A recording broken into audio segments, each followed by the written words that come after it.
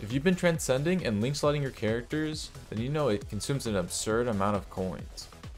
Luckily, with the revolutionized addition of the 5x button to epic raids, yeah, you already know where I'm getting at. Forget about coin trials, because now epic raids are more cost effective with your tickets.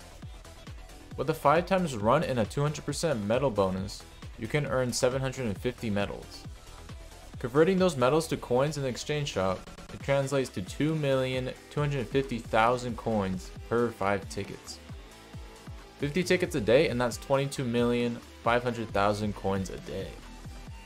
Remember that coin trial I told you to forget about? Well, think about it for a second. When you start up a co-op room, not everyone will join with full, ideal coin drop links and accessories. Maybe you have an active guild to farm with. What about that hypothetical situation?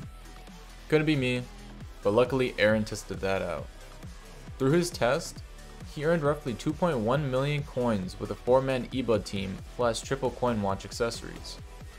Keep in mind, he is pay to win with his monthly pass, so it gives him an extra run for free.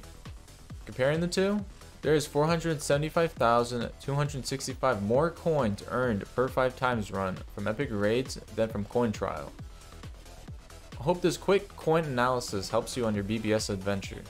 If it did, please be sure to leave a like. And until next time.